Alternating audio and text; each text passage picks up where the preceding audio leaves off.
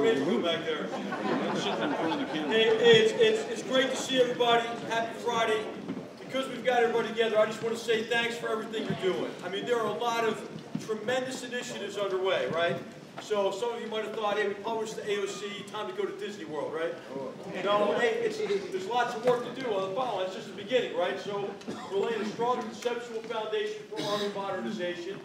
We have a framework for analyzing how well we're doing, what we need to do in the future, the Army warfighting challenges. We've got a way to learn about future armed conflict and what Army forces have to do in the future and what our required capabilities are, which is Force 2025 maneuvers. And then based on what we're learning and our analysis of what we're learning from our analytical team, we're now able to set priorities and bridge into implementation and begin building the future force. And the work that you've done has generated a tremendous possibility for Army, potential for our Army to, even in a period of diminished resources, to make sure that our soldiers and our units in the future have what they need to overmatch the enemy and accomplish the mission across a range of military operations. So I'm really, really proud of all of you. I want to say enjoy your weekend. You deserve it. And what a better way to start our weekend than to give us something to think about. And so it's a real privilege for us to have Wick Murray here today. And I'll talk a little bit about him and turn it over to Bulldog for the introduction. But I want to just welcome a few members of our extended family here. First of all, Ginger Perkins, thanks so much for being here today. Joe Perkins would have been here, but he's flying to Europe this afternoon. And it's very sorry he's going to miss it here, Wick. But Ginger, thanks so much for being with us. With Captain Eric Peterson, Joint Staff J7. Is he here? Oh, hey, great to see you. I'm losing my scouting ability. Can't pick up the Navy captain on the ground. Good to see you. Thanks for being here. And then Mr. Bill Odom from J7 also, who's an old friend. And I'll tell you, if you want to read a great book about innovation in interwar period, read Bill Odom's book, William Odom's book, After the Trenches. And it talks about how our Army attempted to learn lessons from World War I and apply them in preparation for the next armed conflict in a period of a lot worse resourcing than we have today. So a really relevant book to our job there as well. Mr. Tom Snookus from JCWS, the joint Combined Warfighting School, sorry. Joint Combined Warfighting School. I'm a graduate of that school, and he was my professor there. So great to have you here, Tom. This is an awesome colonel of our Army and a great guy to talk to. I want to thank, who's here from AUSA? I know we got Don Lisenby. Where's Don? Over here? Okay, Don. And who else do you have with you today? Brad here? Brad should be here. I'm here. Okay. Brad Herndon. Anybody else from AUSA? Bob Bridgeford.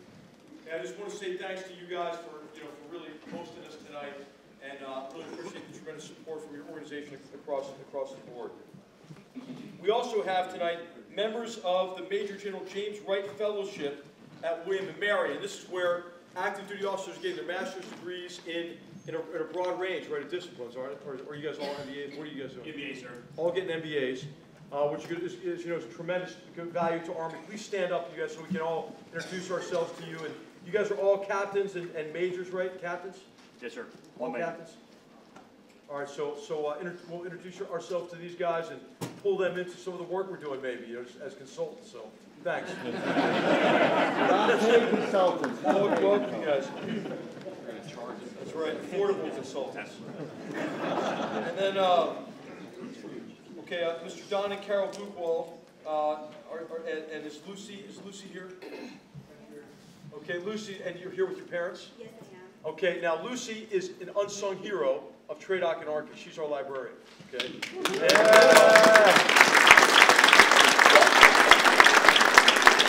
And you're about to hear from, I think, the most eminent historian of his generation, Wick Murray. And it's a reminder that really nothing that we're doing today is unprecedented, right? And so Lucy's the one who helps us access lessons of the past, what we've done in the past, the documentary records of how TRADOC and our forerunner organizations have thought about future war and built capabilities. So please introduce yourself to Lucy and her parents, and thank her for the great work that she does for us. So, well, again, welcome everybody. I appreciate the great work you're doing. It's great to have extended members of the family here this afternoon. and I'll turn it over to Bulldog. You have Wick's bio here, but I've just got to tell you, there's no historian, no scholar who I've relied on more than Williamson Murray in terms of how to think about our job in particular, how we try to anticipate the demands of future armed conflict, and then prepare future forces to fight and win, right? And it's hard stuff, right? As Sir Michael Howard has said, you know, that we're never going to get it right, right? You know, what you have to do is try to not be so wrong that you can't adjust to the real demands of conflict once they reveal themselves to you.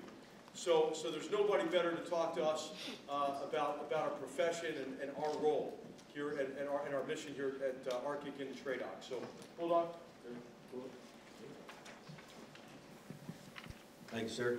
It's once again my honor to welcome you to the bi-monthly ARCIC Distinguished Speaker Series. It began in September of last year, and we had Professor Alex Rowland, who spoke on technology and armed conflict. He was followed by Professor Brian Lynn, who provided insight on recovering from the last war and preparing for future wars.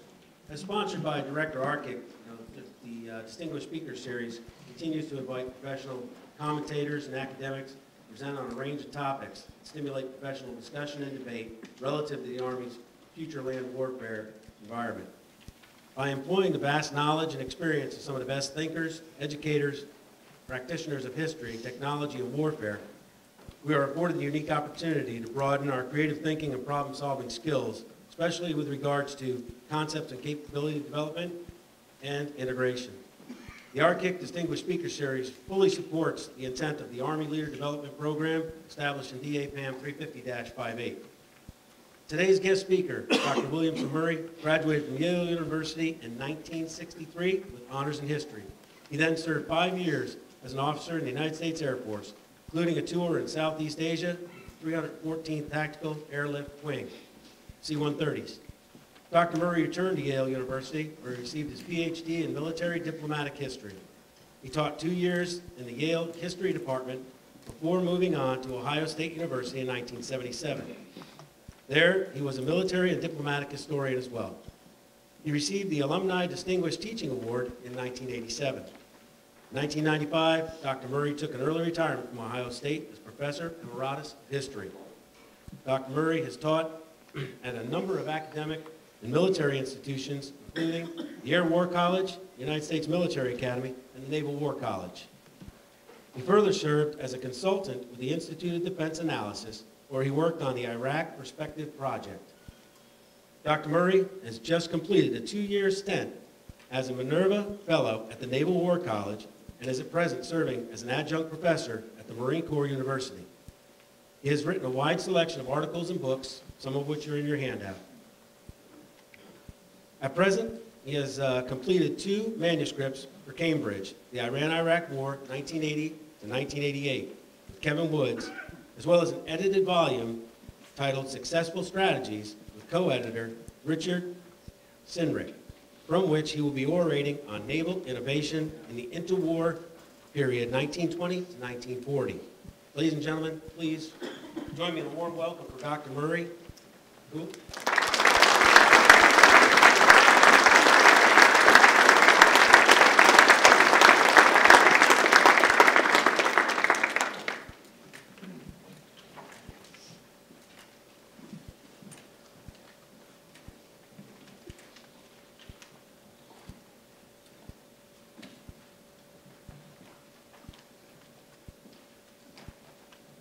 Thank you very much for the kind introductions. I've known General McMaster since he was a major, visiting Washington, D.C., where I had just arrived and thought I wouldn't stay long, but unfortunately I had to stay for a long time. Let me start with a little Churchill story to sort of get us on the right road about how important our profession is. In April 1938, Winston Churchill was giving an oration at the House of Commons about how Britain needed more air defense, something that he got right. And in the middle of his oration, a backbencher who happens in the House of Commons shouted out, "How much is enough?" Churchill paused, thought for a minute, and said, "Well, that reminds me of a man who received a telegram from Brazil telegram said, "Your mother-in-law dead, wire instructions." And Churchill, Florida said, so the man wired back, "Embalm, cremate, bury at sea, take no chances."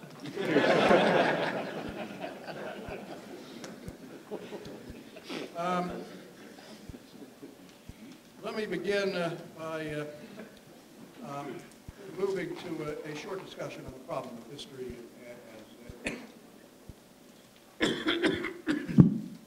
as a tool to learn from.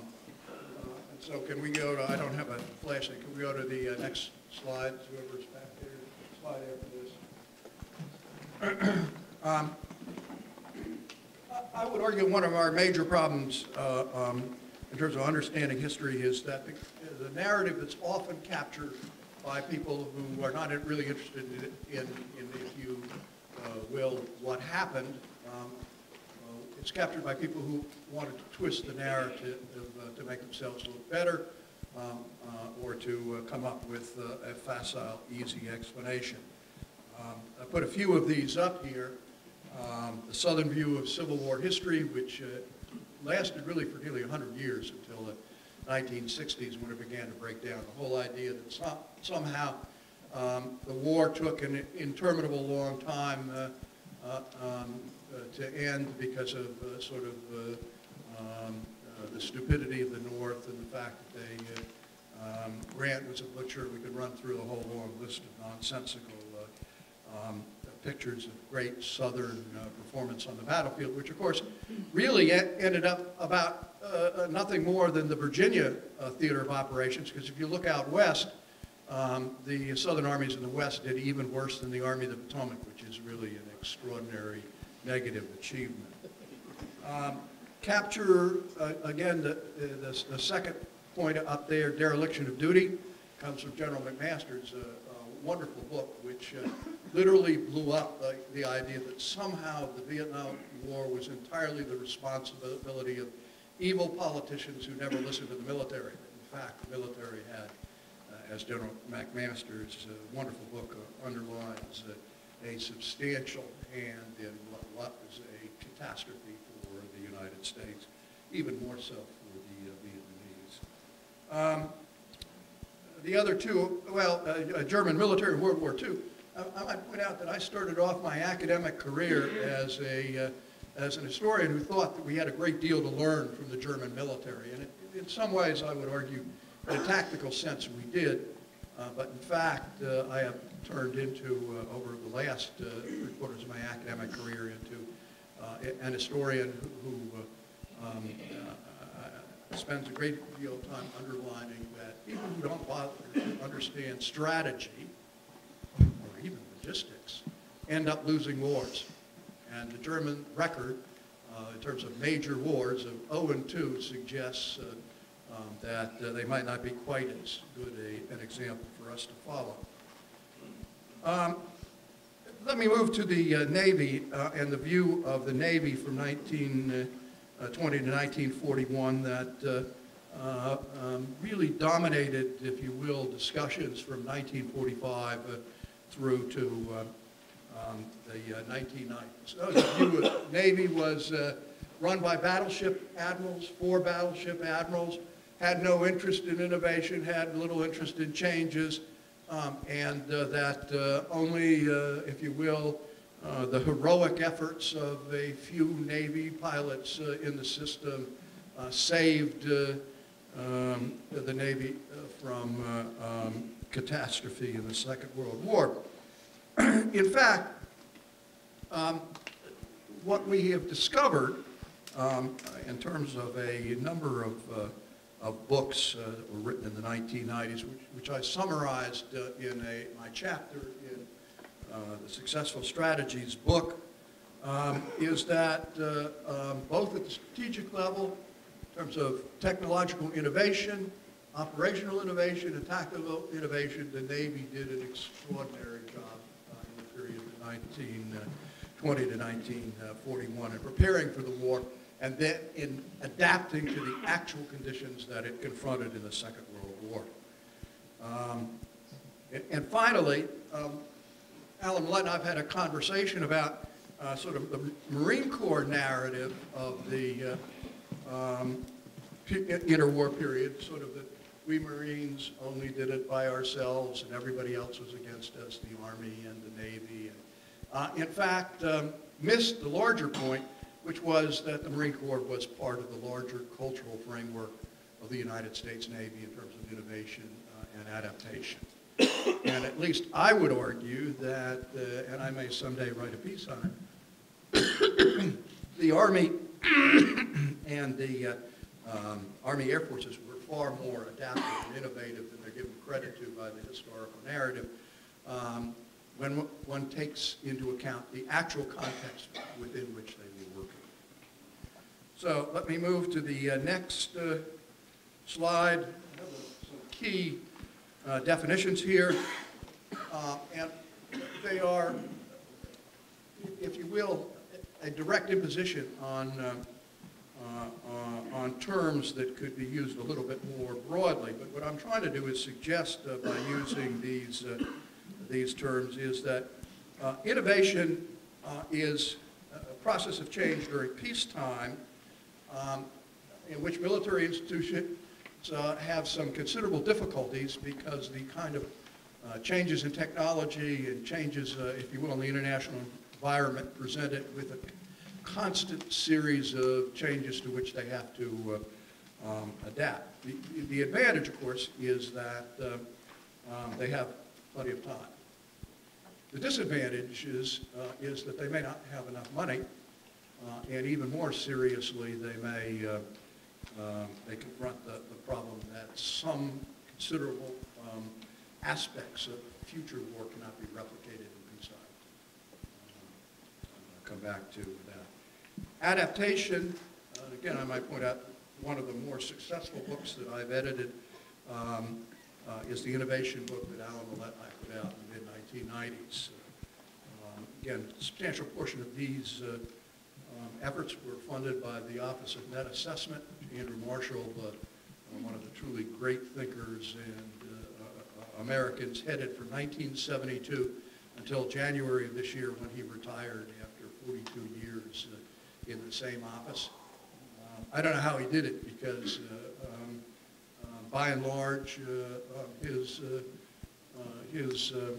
efforts were not paid sufficient attention to by the DOD or the services.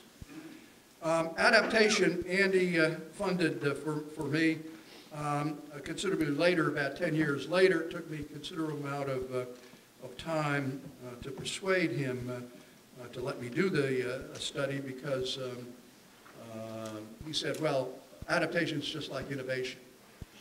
And I was finally able to persuade him that no, it's different in the sense that in wartime, in terms of adapting to the conditions of combat, you have relatively little time to adapt.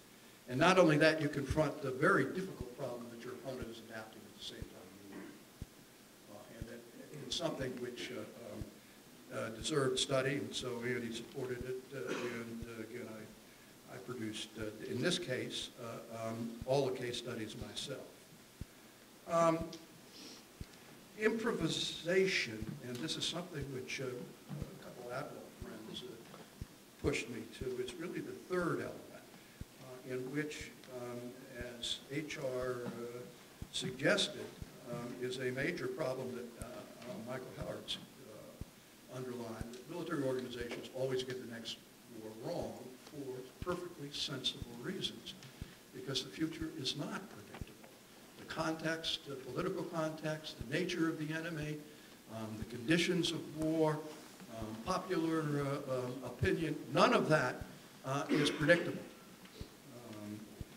And therefore, how well military organizations are able to improvise when caught by surprise is an essential element. Let's go to the next slide. I've got a couple of quotes here, which I pretty much summed up. The last one is, I think, the really important one.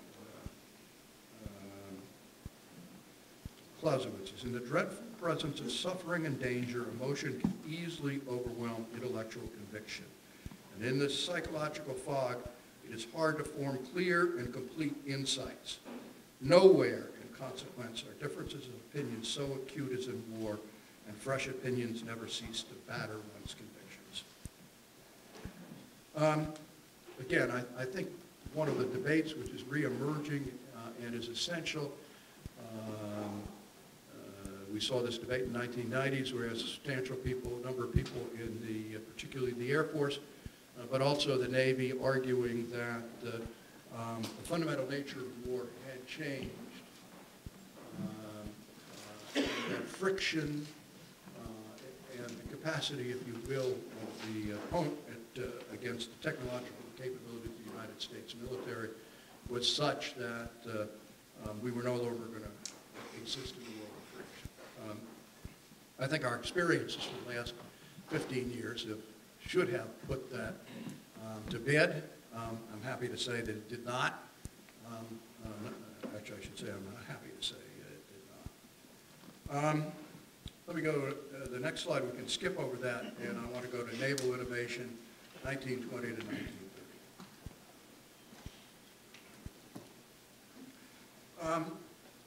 It's very interesting. The initial push by Andrew Marshall's office in terms of innovation was looking at German innovation in the 20s and 30s. And I think that interest was obviously sparked by the fact the German military did so well in 1939, 40, 41, coming pretty close to destroying, if you will, the global balance of power.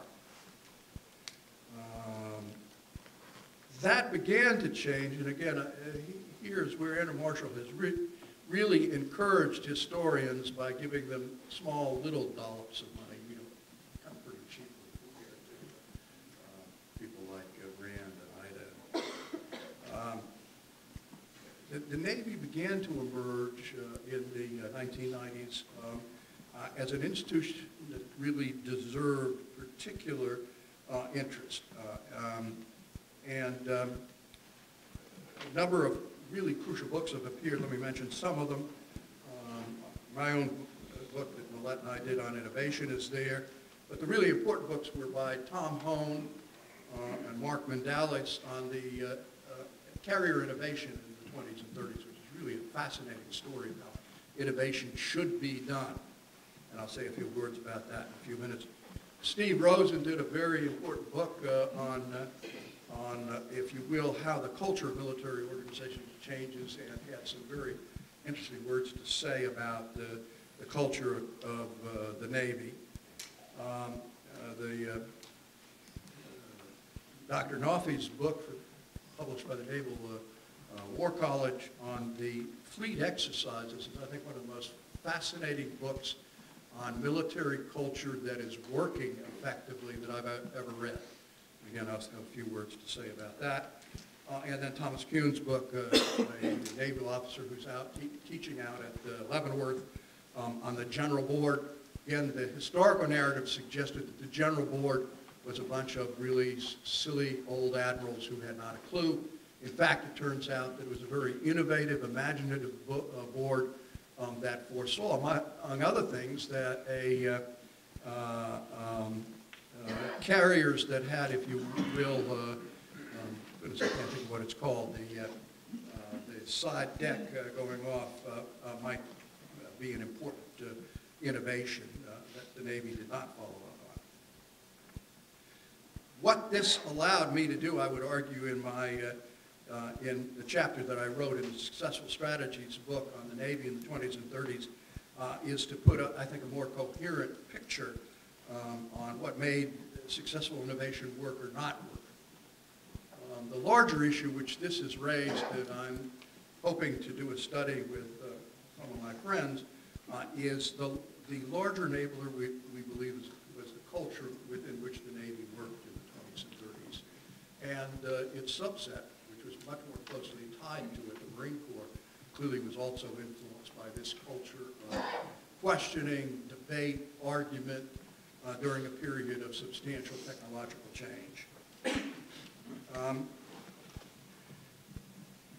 I think, again, one of the things that strikes me about military historians is that we have often ignored some of the really far more important issues in military history that would be useful both to ourselves to understand what has happened and why in warfare, but also to modern military institutions to understand themselves, and that's the culture of military organizations. And a number of different factors work in it. Perhaps I can answer some questions when we get to it. We have the next slide. The Navy was, in fact, in 1920, a battleship Navy.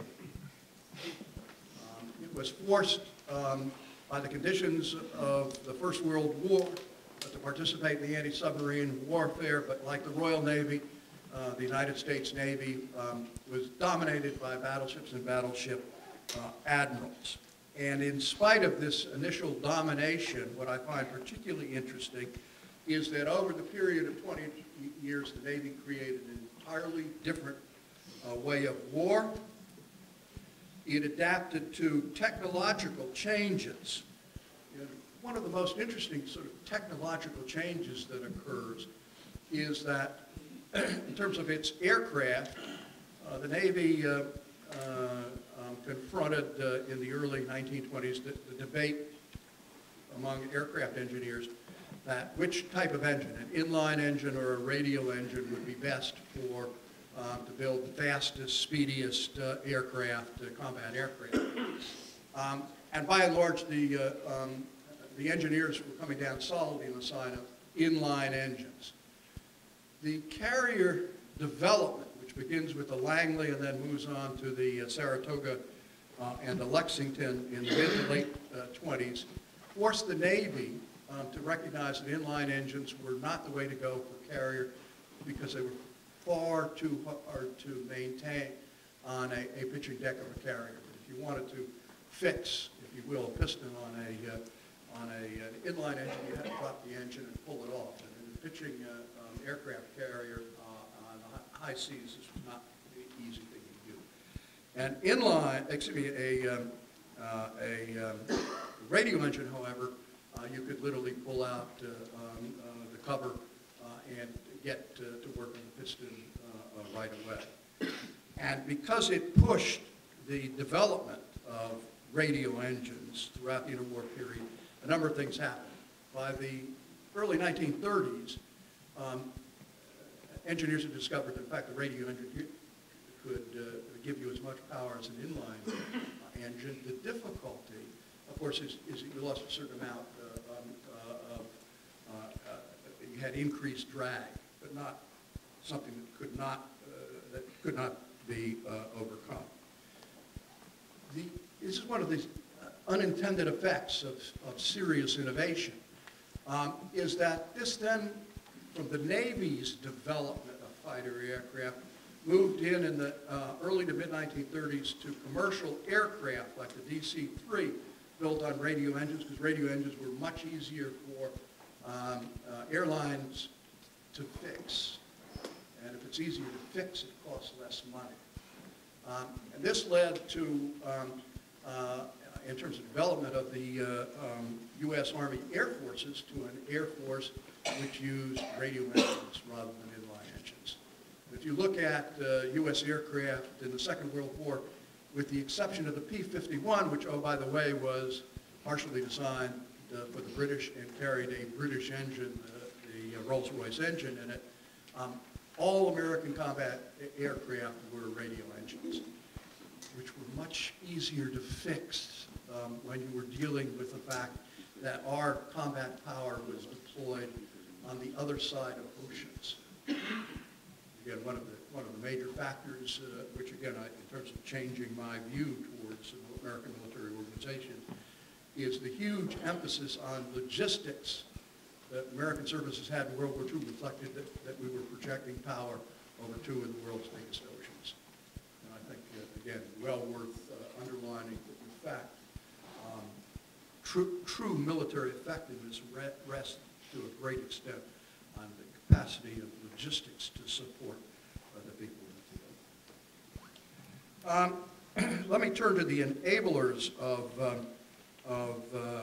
innovation, and they were a number of them. the concepts required for war across the Pacific come out of the Naval War College, not the Navy staff.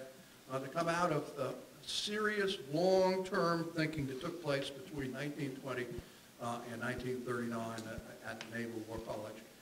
And again, I think one of the huge differences between the American military in the 20s and 30s and the American military today is the difference that, and the attitude towards professional military education in the services then and compared to today. The Naval War College, of course, was at the heart of this. It reflected, if you will, the fact that one of the, if you will,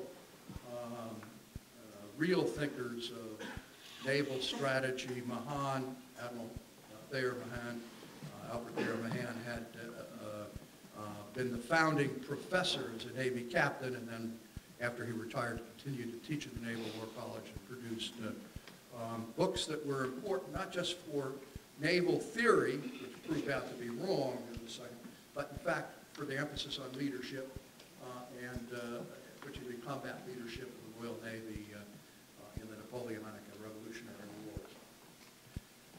The importance of the Naval War College, I think, is underlined by, at least in terms of the Navy culture of the 20s and 30s and well into the Second World War, is underlined by the fact that when the First World War was over, one of the senior American admirals, who very clearly could have been CNO or chief of the U.S. fleet, Admiral Sims, chose to come back for his last tour to teach at the Naval War College.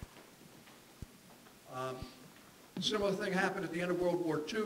Admiral Spruance, who could have had any command that he wanted in the United States Navy, given his brilliant performance as commander of one of the major fleets in the Pacific War, chose to come back to be president of the Navy. Now, what Sims did was to set up a wargaming of, if you will, not just the battleships that the Navy possessed at that time, but if you will, what a Navy using carriers and the implications of the air power off of those carriers would hold in the future.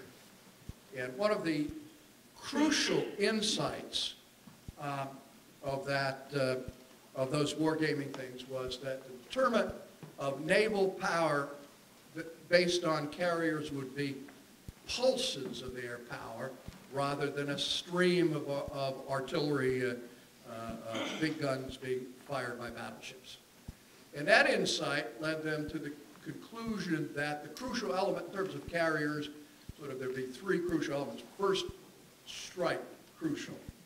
Second, the number of aircraft your carrier could launch and then recover eventually. And third, the capacity to keep that combat force together. So the pulse of naval power was going to be crucial. And here's, again, one of those sort of elements marking the 20s and 30s in Navy PME, is that the head of the tactics department, a captain named Reeves, then went from Newport to take over command of the USS Langley, first carrier the United States Navy possessed. And in a period of 1 year, turned that in from a ship that could carry about 11 or 12 aircraft to a ship that could carry somewhere around 40 aircraft, launch them and recover them. That involved the invention of the deck park, that involved the invention of the crash barrier, that involved a number of other crucial inventions. And clearly you see a symbiosis between the thinking at the Naval War College and the actual development of carrier aviation. And when in the late 1920s the U.S. Navy acquired the completion of the battle cruiser turned into carriers, the Saratoga and Lexington, 38,000 ton ships, those carriers were able to carry 100 aircraft. Now, what's particularly interesting in terms of this development is the British had carriers. They never glommed onto the fact of crash barriers, never glommed onto the idea of actually trying to mass the number of aircraft you could put. So that the famous British strike at Taranto against the Italian battle fleet in November of 1940, the British had 12 aircraft. That's all they could launch from an aircraft carrier. So the wargaming played a crucial role. Now, along with that came fleet exercises. Fleet exercises occurred once a year, and in terms of actually having an impact, it played a crucial role in, if you will, both Navy culture and in the testing out of new ideas and, if you will, the expansion and of capabilities. Finally, let me say in terms of sort of initial storyline, the Navy possessed a culture of openness to argument and debate. And again, I'll emphasize this in a moment when we talk about the fleet exercises. But the result of, if you will, these intellectual developments during the 20s and 30s is that faced with, if you will, the worst of all possibilities, namely the sinking of most of the battle fleet at Pearl Harbor, the Navy was able to improvise and adapt to the conditions it confronted in the Second World War. Let me go on to the next slide, Naval War College. Number of factors here. Mentioned Admiral Sims already. Let me say one of the interesting aspects of this is that attendance at the War College was de rigueur. It's not true of the Navy today. For senior officers, most of them went to the junior course as well. But not just that, attendance, service on the faculty was career enhancing in terms of the Navy in the 20s and 30s. Among major figures of the Navy who were to be great figures, admirals in the Second World War, Spruance, Turner, Conley, all were on the faculty of the Naval War College for substantial periods. In fact, Spruance had 2 tours at Newport. 1 tour today is enough to finish a naval officer's career. 2 tours Spruance had, it did not stop him from being, I think, the most effective fleet commander the Navy had in the Second World War. Development of serious wargaming.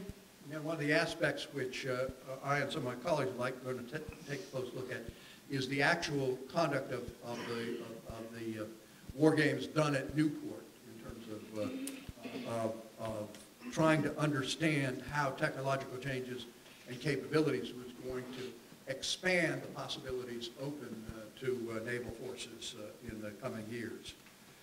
These were, by the way, both strategic and tactical. And the strategic ones were particularly important because by the early 1930s, late 1920s actually, the Navy war games had indicated that the Philippines could not be defended. And even more important, that the last thing the Navy should do would be to seek a Mahanian journey across the Pacific to fight the Japanese at the beginning of the war. That in fact, any strategy to fight the Japanese was going to have to involve a step-by-step seizure of islands across the Central Pacific as a means to build up the bases from which eventually to fight the Japanese around the home islands. And of course, what made that particularly, in terms of informing the Marine Corps and connecting with the Marine Corps, is that that pushed the Marines into understanding that a crucial role in the future for them was going to be amphibious warfare. Now, there was a lot of bitching after the Second World War of the Marines saying, oh, the Navy never supported us. A lot of these concepts and ideas could not be supported because the money and the resources were not available. But the ideas were there, such as, among other things, Admiral Nimitz, a student at the Naval War College, suggested that one of the major elements in a future campaign in the Pacific was going to have to be at-sea replenishment, which nobody else had ever thought of doing before. The necessity, if you will, to refuel and resupply the fleet at sea in terms of keeping it going. And of course, there was no possibility of doing that in the 20s and 30s with the monies available. By 1944, with huge resources that we poured into the Battle of the Pacific, we were keeping either third fleet, which I believe was under Spruance, I never get it right, and the fifth fleet under Halsey, at sea, same fleet, different command, just alternated with each other. We were able to keep it at sea permanently from the beginning of 1944 to the end of the war. The U.S. fleet in the Pacific, main fleet, Task Force 58, the major portion of it was at sea permanently. And then individual ships, when they needed refitting or whatever, were brought back to Pearl to be refitted. So the strategic aims, if you will, understood and underlined the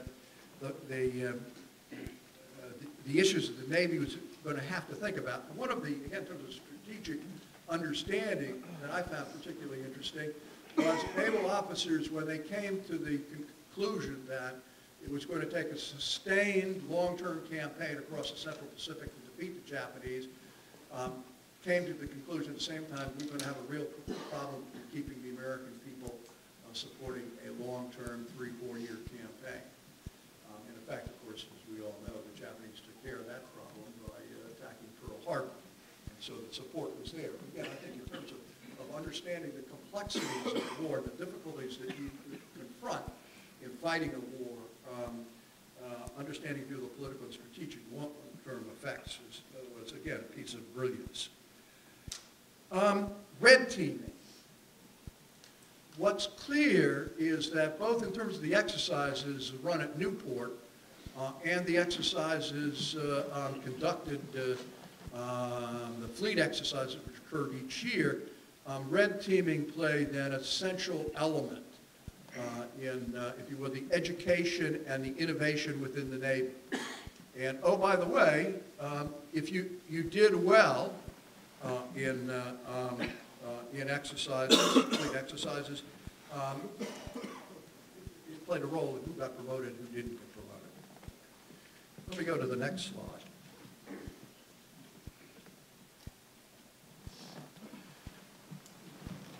What you see, and I've discussed some of these issues already, but what you see in terms of the 20s and 30s is that the Navy was both lucky and very smart. And as Napoleon said, it does not ever hurt a first-rate general to be lucky as well. And in fact, most first-rate generals are lucky.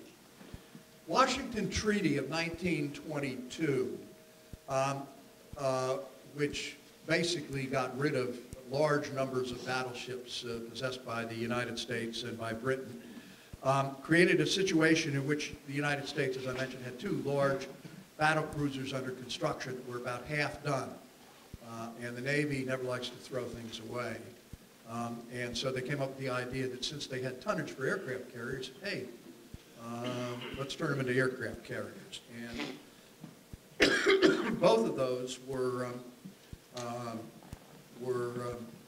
again, played a major role in the Second World War. Saratoga survived the war. Lexington went down at Coral Sea. Again, what's rather interesting is in terms of the development of innovation, when they first came on board in the late 20s and 30s, aircraft capabilities were such that the Navy was not sure that,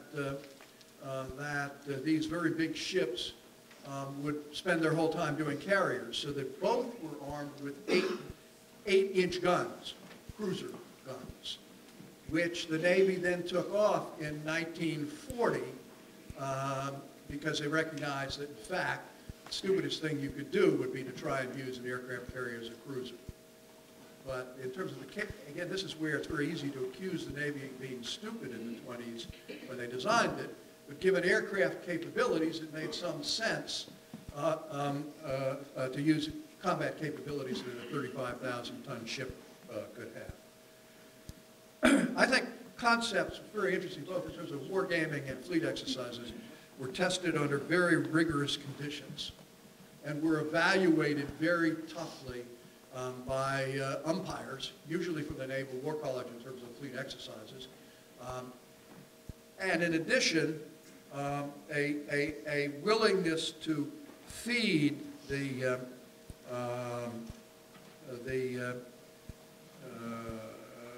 what had been learned in fleet exercises and hot washes that took place afterward back into the system, particularly educational system at the Naval War College. So you get at the Naval War College a real symbiosis and a real understanding of what's happening actually out there in the fleet. There's one weakness. It's a wonderful moment in one of those fleet exercises in which the admirals are talking, and I'll come back to who they're talking to. But one of them, the CNO says, Admiral so-and-so, commander of the Black Fleet or whatever, what a great job he did. And he says, and you know, it's inconceivable that the Japanese could do anything that effective.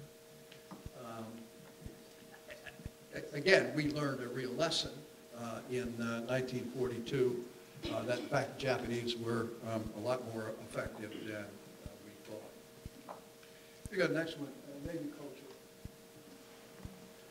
culture. Culture of the officer corps. And this is where outside influences played a significant, had a significant impact on, if you will, the overall culture of the officer corps.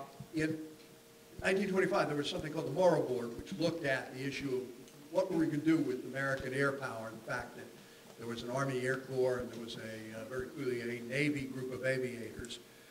And they eventually came down on the idea that we would have a Naval Air Force and Army Air Forces, again, I think worked very much to our advantage in the Second World War.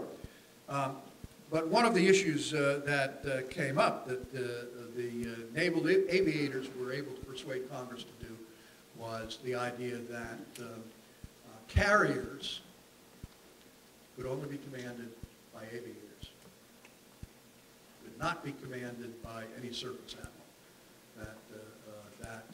Now, what in terms of the Navy's overall culture is there was a fluttering of commanders who suddenly decided to get aviator qualified.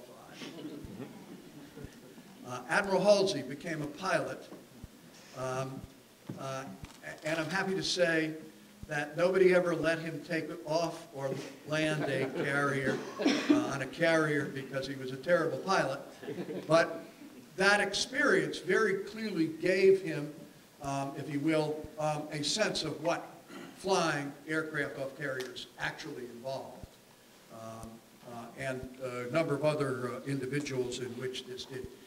And here the huge difference, of course, is that for the most part, with the one exception of Spruance, who was a very wide, deep thinker, the major carrier forces of the United States were commanded by carrier admirals.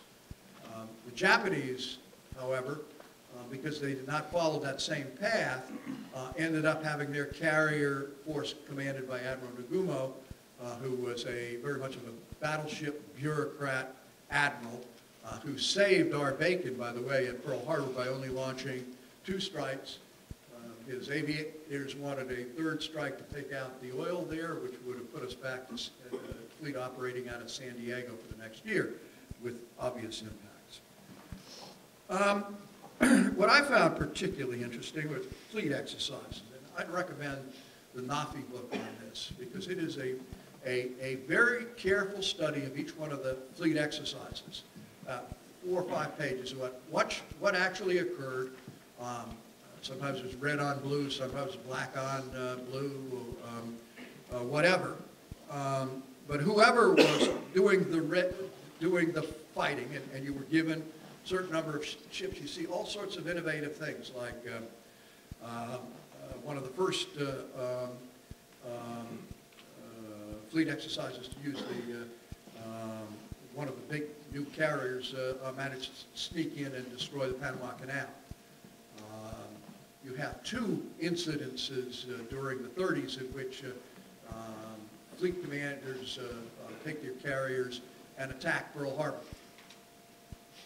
Yeah, it's one of those sort of interesting comments on, if you will, the incapacity to draw the lesson of, boy, if we did really well in attacking the American fleet aircraft on Pearl Harbor, Hawaii, maybe the Japanese would do that.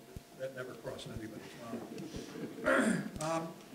Now, what makes these, I found as an historian and an individual who spent a lot of time studying military history and spending a considerable amount of time with the U.S. military over the last 40 years, or maybe 50 years, go back to the Air Force a long time ago. What's particularly I found interesting were the hot washes after major fleet exercises. And what made them particularly interesting is that really serious, ferocious debates took place among the admirals as to how they had done. With senior admirals who were observers like the Chief of Naval Operations being willing to very seriously criticize their subordinates and the subordinates to argue back. Now, what makes this even more interesting is that on a couple of cases, those hot washes took place in front of all of the officers who had served in the fleet exercise.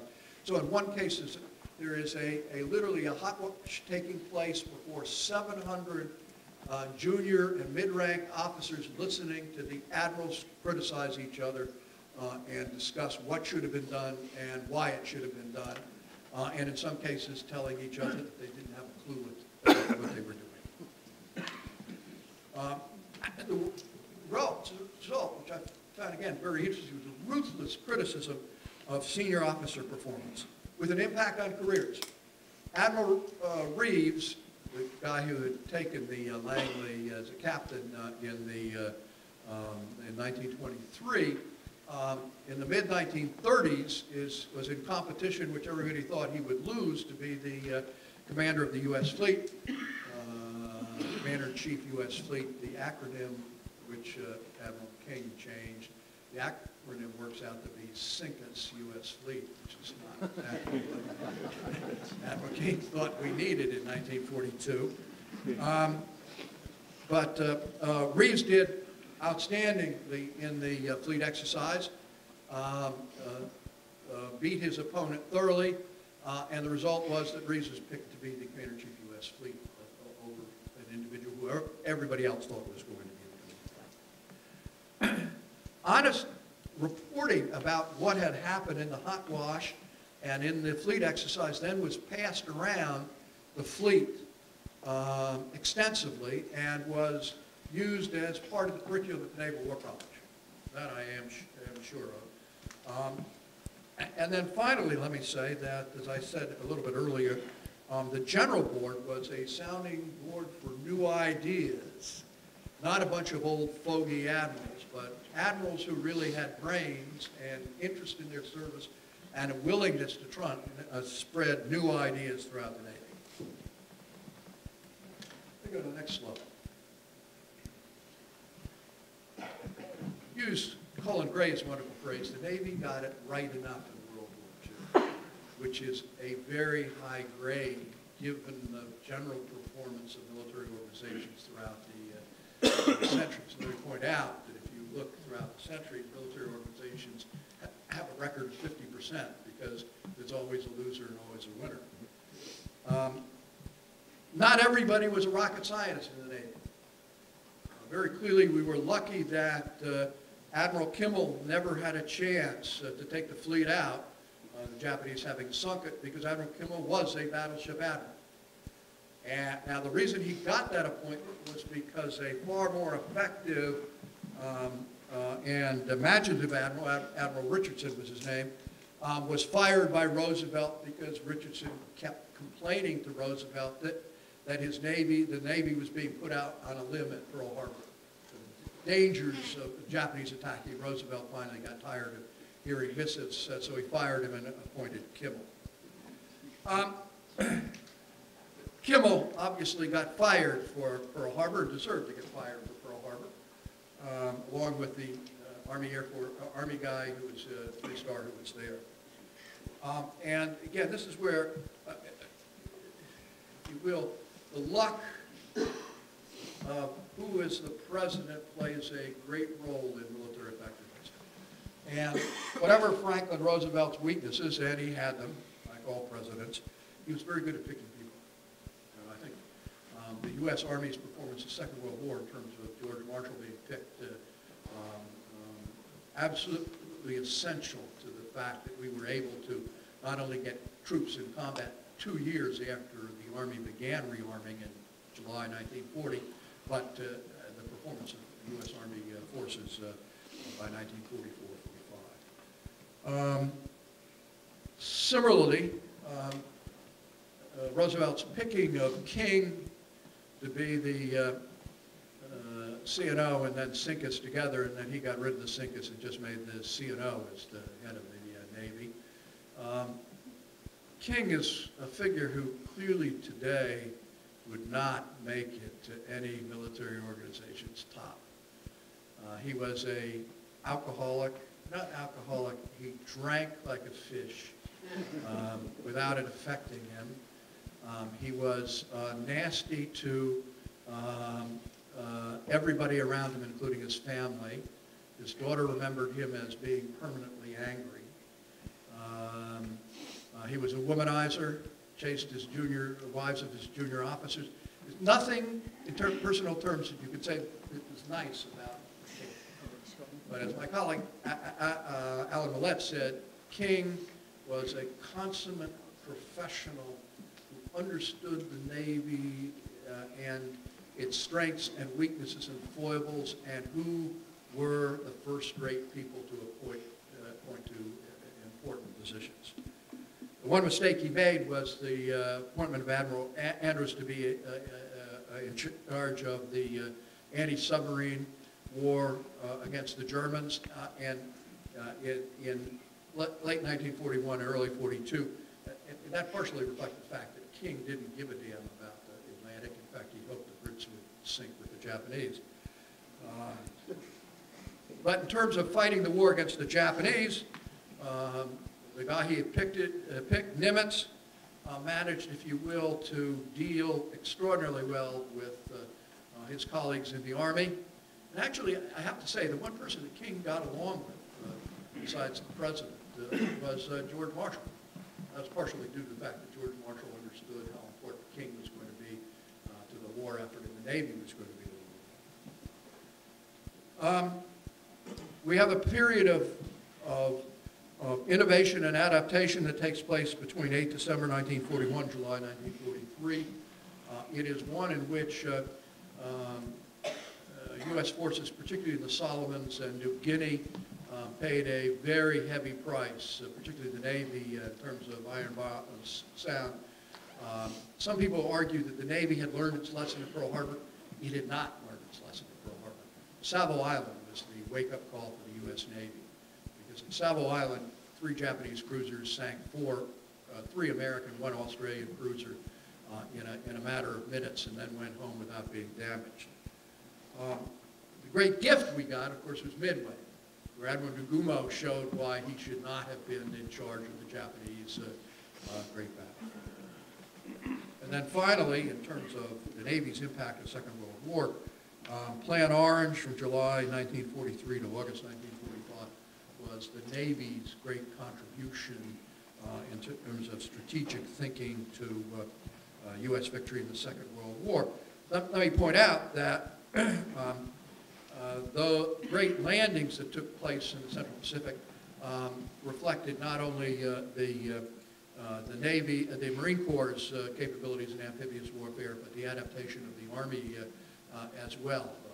Particularly, I think of Pete Corlett and how the 7th Division was handled at Saipan. And a very good book by Sharon Lacey on, in fact, what turns out to have been rather close friendship and cooperation between the Army and the Marine Corps in the Pacific, with the exception of 2 really nasty individuals. Howling Mad Smith, his name was Holland Smith, but his nickname, quite correctly, was Howling Mad Smith, and an Army general named Richardson. The 2 of them never got along, and Howling Man was a disaster for the Let me give you some takeaways from history. And then you can ask whatever questions you want to ask. First of all, fundamental nature of war will not change. Friction, ambiguity, uncertainty will always be there. It does not and will not change. Among other reasons for that, of course, is we live in a nonlinear universe. We live in a universe in which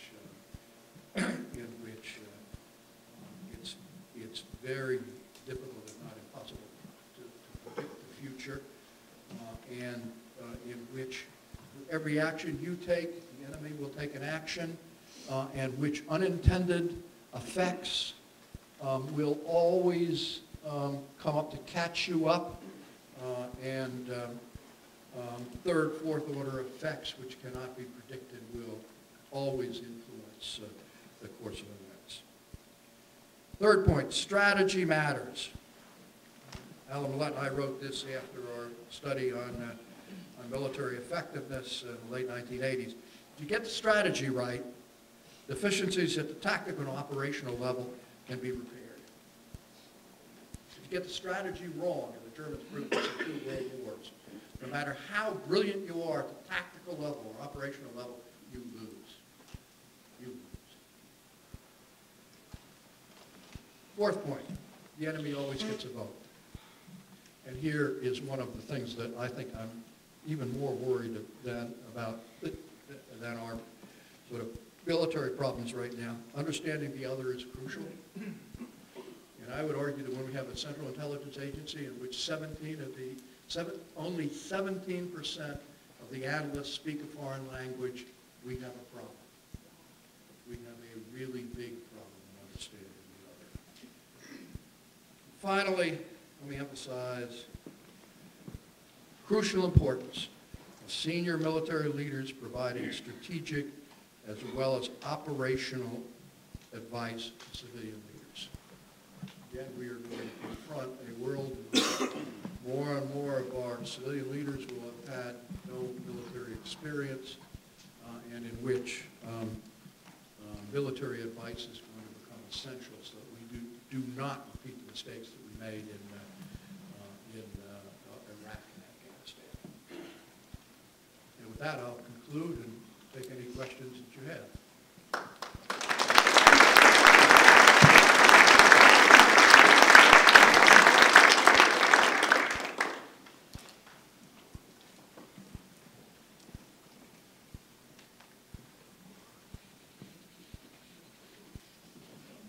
Yes, we have a question back here. I just had a question, if you could comment. Hold on a second. We're taping it.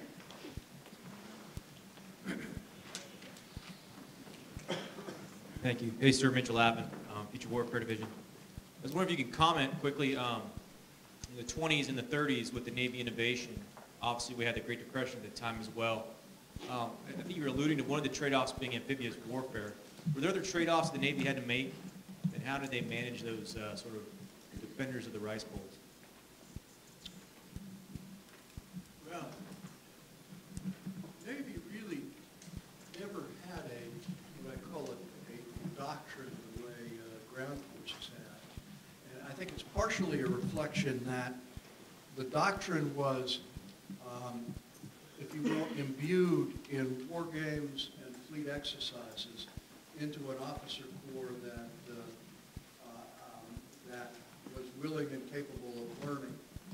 And it's, to be perfectly frank, the advantage that the Navy has is that when the captain of a carrier tells his ship with 5,000 people to take a 90-degree turn, they all take a 90-degree turn. When you got 50 guys in a platoon, and you tell them to take a right turn, there's no absolute guarantee that they're going to take a turn, as many of you have discovered. I think what you get in terms of naval experience and doctrine is an understood capability, which when you get to World War II, the Navy discovers that it's not good at warfighting. And in the battles around Savo Island, the area called Iron Bottom Sound for a real reason, the Navy had to adapt, and its advantage in terms of night fighting was it had to learn over a 3-month period how to use radar, which the Japanese didn't have. Once we learned how to use radar at night, we had no problems at night. But it took time to adapt, if you will, pre-war practices to what actually you were going to do in wartime. And again, this is where innovation and adaptation connect. Barry Watson-Ice argued in an essay in the innovation study that while innovation and adaptation are quite different, they rest on the same basic principles of a willingness to question, a willingness to argue, a willingness to if you will, challenge ideas and try and figure out what actually is happening as opposed to what you hope is and would like to think is happening.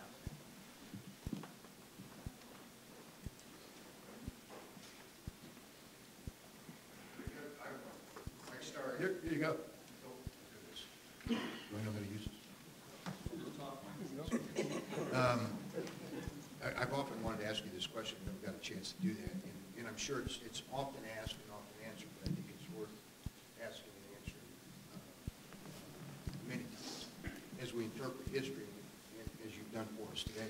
But how would you interpret the effect on lessons and takeaways and so forth of enigma and magic and that sort of those kinds of capabilities vis-a-vis what lessons have we actually learned and how did those affect? Well, the initial surprise of Enigma, which again, the World War II generation is quite different than ours. The secret of Enigma was kept until 1975. 30 years, about 15,000, 20,000 people kept their mouths shut. And living in D.C. these days, that's unimaginable that 5 people can keep their mouths shut. The initial reaction was, oh my God, now we understand, we understood everything, da-da-da-da-da-da. Well, the problem is that even an intelligence source as effective as Enigma presents some problems. And I think it's very instructive in terms of thinking about intelligence and its difficulties. I think the best example, and I'll give a very favorable, a very negative example, is the Arnhem operation. And one of the sort of, and I've been through the whole huge pile of Enigma decrypts, which, oh, by the way, go from the absolutely crucial, important items to things like a trawler off of Norway reporting that one of the sailors had a bad case of VD and could they come back early. Not exactly moments of great world historical importance. On the 5th of September, 1944, there's an Enigma dispatch which says 9th and 10th SS Panzer Divisions being restationed at Arnhem and Herkebash for rest and refit. And it's repeated the next day, same message. Of course, I think as many of you know, 11 days later, we go into and the Brits go into the Market Garden and discover the 9th and 10th SS Divisions there. Here's the problem. The problem is that the guys who were reading Ultra were never given access to what Blue was doing. And so what to us, and as a number of historians before some people came along, Ralph Bennett was particular on this, and said, wait a minute. Historians said, well, here it was. Why didn't they? The answer is that the annals looking at it, absolutely no significance from their point of view, because they didn't know we were going to be dropping a massive airborne army in that area. And so that just simply goes into the large pile of stuff that historians can go through and say, why wasn't that discovered? Well, you have to look at the context. And Now, in terms of Ultra playing a absolutely crucial is at the end of May, towards the end of May, 8th Air Force getting permission to move away for a couple raids on the French railroad network, which they were all concentrating on. Spots got permission to go and bomb the major German synthetic oil factories in Luna. And they go and they drop a whole bunch of bombs, 600, 700 B-17s. That didn't tell them much, because they actually weren't that accurate, and the damage was pretty insignificant. But the crucial piece of Ulster came the next day when the Germans transferred about 20% of the anti-aircraft guns to protect these synthetic oil places. And right away, that message is at the top, saying this is clearly an absolutely crucial target set, or the Germans would not be moving a substantial portion of the anti-aircraft guns to the sea protected. Of course, you had to have analysts capable of understanding that. And here, again, I think this is what worries me about our current intelligence organizations, is the fact that Bletchley Park, towards the analysts that went through it, were an extraordinary bunch of not only the Turing, and the movie is somewhat of an exaggeration of the Ultra part of it, but exceptionally bright, incredibly bright people. And my favorite example is a guy named F.H. Hinsley, who became one of the great British historians after the war. 1921, he was a, excuse me, not 1921, 1939, he was a Cambridge undergraduate, visited Germany to work on his German, which was nearly perfect, and actually got out of Germany on the 2nd of September. You know, one German sergeant said, no, I don't like your look, you're staying here in the right till tomorrow. You would have been locked up for the rest of the war. Comes back, and because of the way a lot of intelligence agencies, including the eventual CIA, were recruited, the British, went to Cambridge and got any bright guys around. And so they take this 21-year-old, or 20-year-old actually, in 1939, who knows, who's got he doesn't even have his degree yet, but he knows German. Say, okay, would you like to work in Intel there? He's like, whoa, that's a great idea. So they send him to Bletchley Park, and they look and say, what are you do with this kid? And so they say, hey, why don't you take one or two others and put you in charge of mapping out what the codes for the German ships are. Oh, okay. So he goes and does it. 2 months later, he comes back, and he's got all the code letters identified for every single German warship. Okay, so he's just doing menial stuff in the background. Early April, he comes to his bosses and he says, there's a huge amount of traffic, and very clearly the German signals ships are being moved, and I think something really big is about to happen. Thank you very much, Mr. Hensley. Back in the corner. And 2 days later, Denmark and Norway get invaded, and the Brits are completely surprised.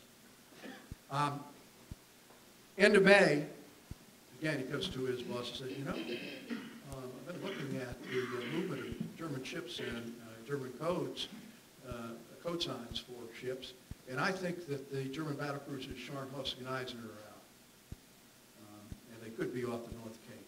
Thank you very much, Mr. Hensley. Go back to your corner. 2 days later, the carrier Glorious is sunk by the Gneisenau and the Scharnhorst. At that point, and this is where you get the difference between Intel then and now. They said, we got a diamond here. Mr. Hensley, we're going to put you at the top, looking at the U-boat. You're going to be one of our top analysts. And in March of 1941, sitting at his desk, as he says in a wonderful little piece he wrote, looking out the window, I suddenly thought to myself, the Germans and the Brits had not broken the U-boat code yet. Kind of strange that the Germans would be using their U-boat codes in the weather ships that are off Iceland. Not submarines, they're trawlers sitting off Iceland. And he says, oh my God, that's where we can take it out and get the and get the settings for ultra. And so he goes to his bosses and to the Admiralty. They launch a cutting-out expedition on the basis of a 21-year-old Cambridge undergraduate of 3 heavy cruisers and 4 destroyers.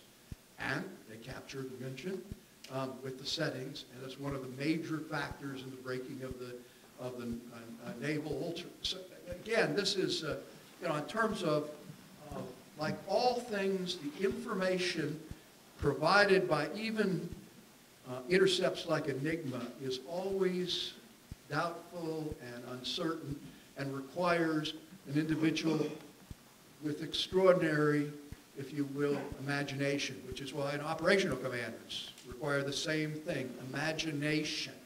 Your husband, ma'am, in terms of, I wrote a book with Bob Scales about it, going downtown. Nobody in the Army thought he was going to go. He had that intuition that the Iraqis were on the tipping point and clearly broke Saddam's resistance anyway in those downtown runs. This is what's so difficult to predict in terms of who will be really, truly effective commanders in war and who will not and who will fail. Does that answer your question?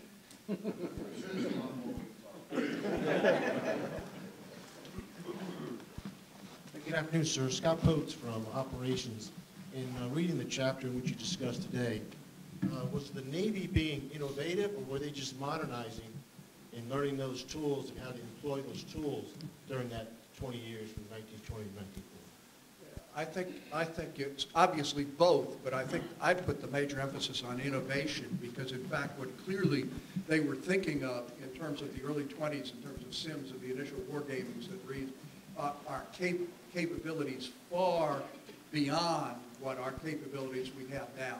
And then they push, if you will, the tactics of actually running an aircraft carrier and maximizing air power, and then pushing the technological development of the radial engine and the kind of aircraft. So, it's obviously both, but in this case, I really say argue it's innovation, and that's why looking at the NAFI book, which is fascinating because it's got all nice little maps and nice pictures, but the account of what happens in these exercises and the level of imagination. By the way, one of the people who attacked Hawaii, Pearl Harbor, and got rid of all the Army Air Force,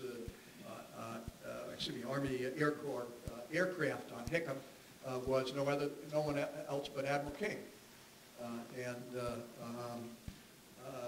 There was a lot of complaint on the Army side where you cheated. Again, I would argue the difference between, because then the opposing force against King had to work without the Army guys being available because they lost them all. A very big difference from what I would argue the Millennium Challenge disaster where General Van Riper managed to sink 4 Navy carriers, and the game was then restarted.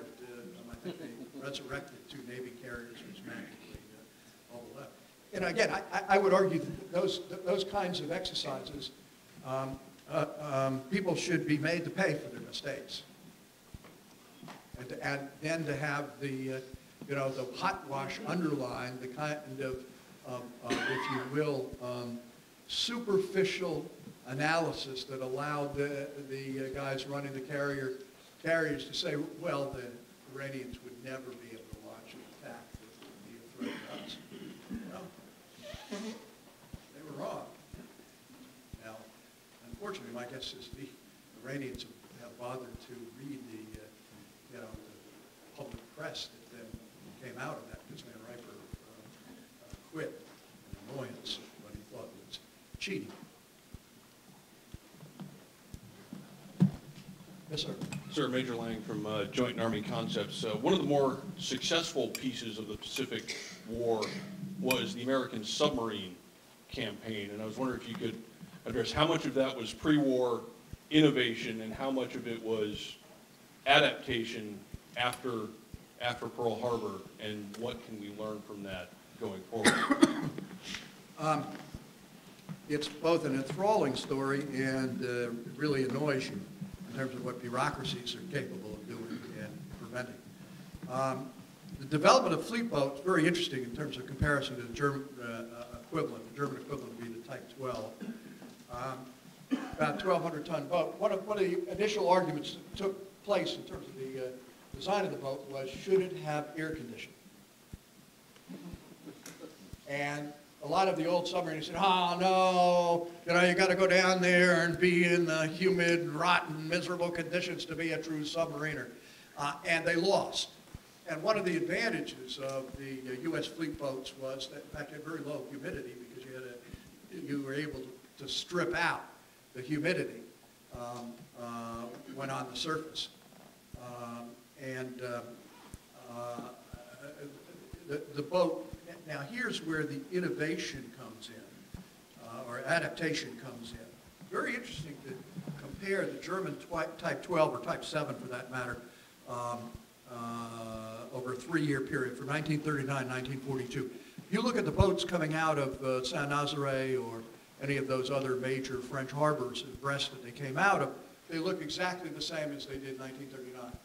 No technological improvements, because the Germans were only interested, donuts improved, in tactical improvements, which they were quite good at, as we discovered out of the Atlantic.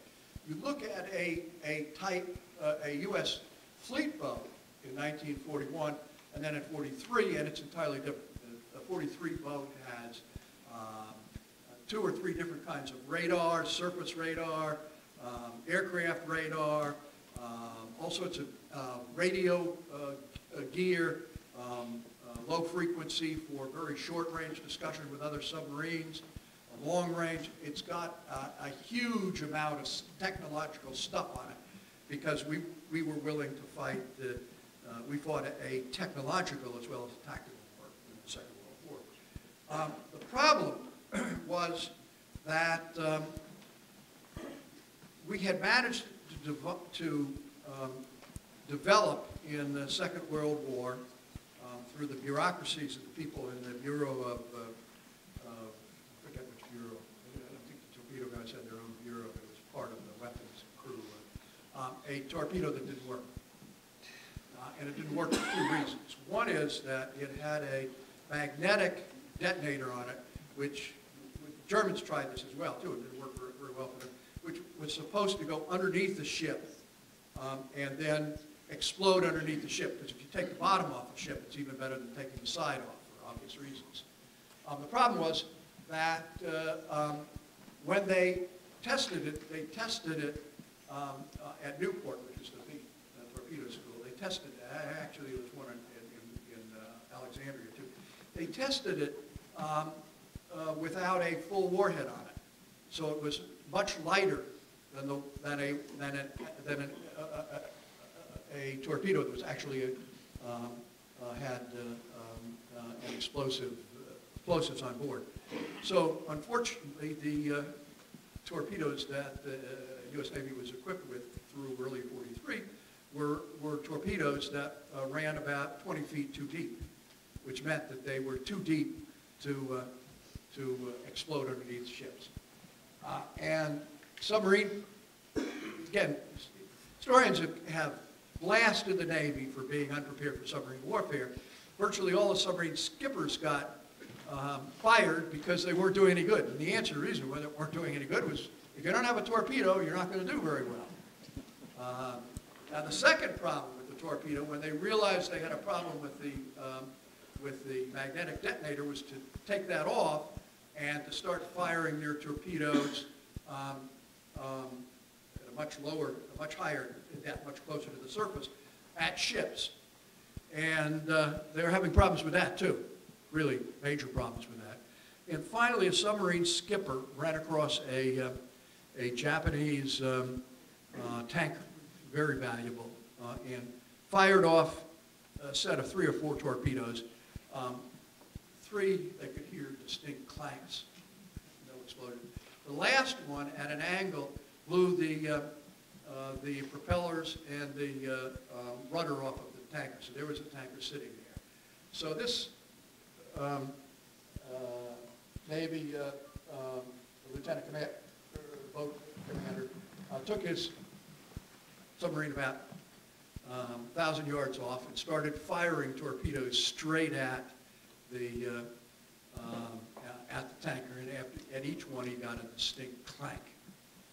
They went back, and Nimitz was a former submariner, and this went to Nimitz, and still the Bureau of Ordnance, that's what the Bureau I'm talking about, was saying it's all the skipper's fault.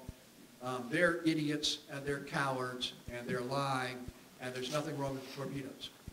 And so Nimitz had them take up torpedoes out, and they fired them into some cliff in the Hawaiian Islands, and they did exactly what they did. They went bang, clunk, and what happened was the detonator was too fragile, it simply collapsed. If you managed to fire it at an angle, it then wouldn't take the full pressure of a hit and would go off, which is why they knocked the submarine I mentioned. And Nimitz went to King, and King fixed the problem. When you wanted a problem fixed, Ernie King was there to shoot people and throw them off the deck and whatever else. And from that point on, we were then, now here was the huge advantage that we got. Having been completely unsuccessful, or largely unsuccessful through summer '43, the Japanese had done no preparations for us for an anti-submarine campaign.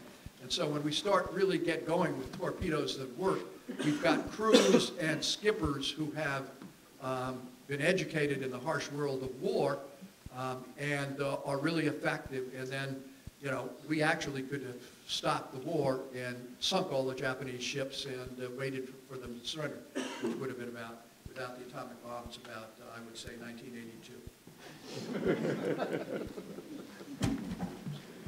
Please join me in giving Wick another round of applause. Yeah.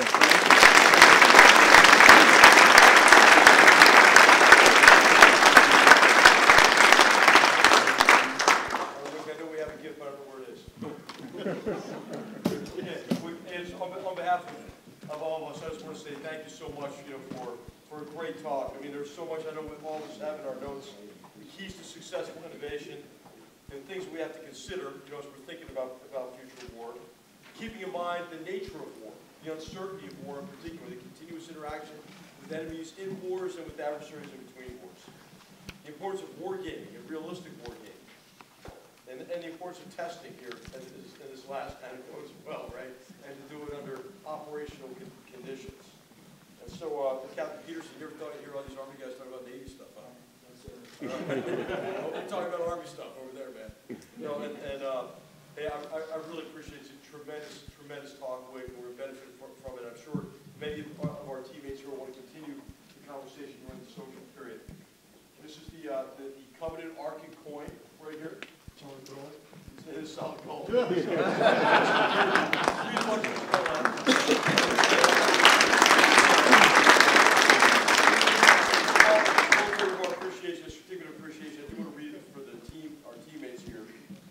For your exceptional presentation, we thought we wrote that fast. We knew it was going to be exceptional.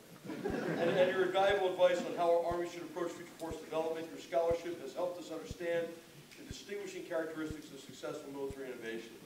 You have, more than any other scholar, given us what we need to ask the right questions and think clearly about future war.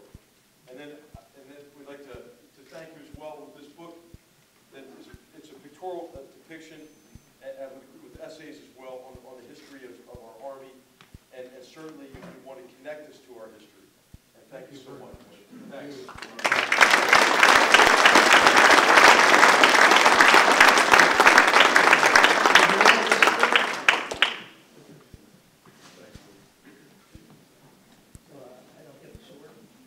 This is related. This for the next part of the ceremony. So, would you congrats? So, we will be with us here for the reception again. Thanks to AOC for hosting this. And we'd like Jeffrey Gaylord to come on up here.